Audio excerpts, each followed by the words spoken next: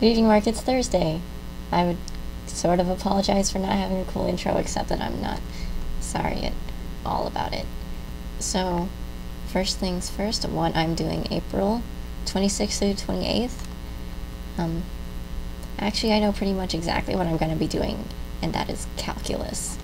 Because that's like the 4-day span I have between my chemistry final and my calculus final, which is like 7:30 on the morning of the 29th.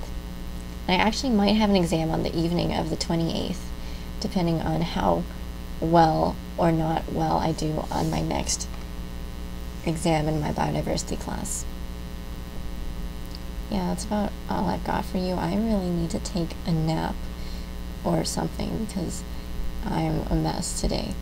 I was trying to eat some food that I brought back from home, and I had this giant wave of homesickness, and yeah, it was really bad. But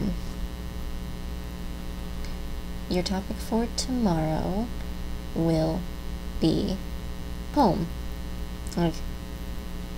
How do you define home? Or what do you consider to be home? Or however you want to interpret home. But that's your topic. That's what I want to hear you talk about tomorrow. I will see you then.